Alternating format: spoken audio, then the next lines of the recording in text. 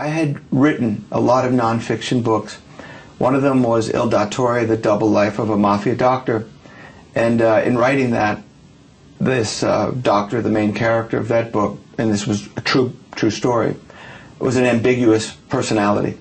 On the one hand, he saves lives, and on the other hand, he's an inveterate gambler and sex addict, etc. So the moral ambiguity of that rip was interesting to me. And also, you don't find doctors like that one to write books about all the time, and I preferred fiction. I thought fiction gave me more freedom to deviate from facts and be more creative and put my characters in situations that aren't necessarily real, but that are usually surreal and edgy.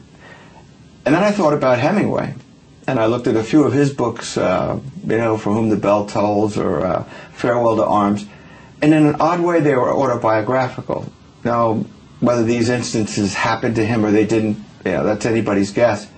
But what I realized is you could inject certain parts of your own life into a fictional character and have it be probably more real, and then take that character and put them in creative situations and create a credible intensity where that character really rises up and becomes more powerful.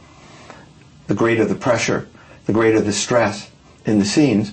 And so Jack Madson came a little bit out of my own background. It's true I was a Golden Gloves fighter and studied jiu-jitsu. It's true that I was a federal marshal for a period of time. It's true that I was a corporate executive. So I've had those experiences. And so they became part of the Madson background. Now, I never killed anyone, at least that I admit to. And I don't get in fights every day, just some of the times. But Madson is a sort of exaggerated figure, a protagonist that really begs the question, almost asks for it. And in the world we live in, this Kafka society that we live in, you don't have to ask too many times to look for trouble and find it. And so Madson has plenty of that. And this is one of the things that is interesting about the character. Also, another fellow that helped me with that was Bill Bonanno, who gave me the idea and the story for what became the Mob Doctor television series. I found Bill an interesting character in many ways, and again, an ambiguous figure. Some people really, truly hated him. Law enforcement really, truly hated him. But I got to know him very well on another level and found him to be a man with different values and a person that was very stalwart in their belief in that value system. It just didn't happen to be everyone else's. And so a lot of Jack Madson comes again from that ambiguity. Jack Madson's father in the Kafka Society blows his head off in a suicide when Madson is 9.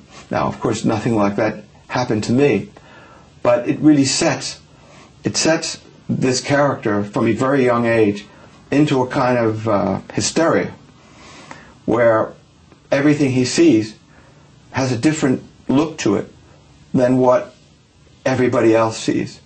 And so complexity, violence, a huge sexual appetite, a huge appetite for drugs and liquor. These are all part of a character who is intrinsically a good man, just with values that are maybe antiquated, values that maybe go back to medieval times and knights and chivalry and things of that nature. And for all of those reasons, Jack Madson was born in a creative process that became a kind of stew of real and fictitious situations. But one way or the other, what I'm pleased about is I enjoy writing about Jack Madson, and a lot of people enjoy reading about him too.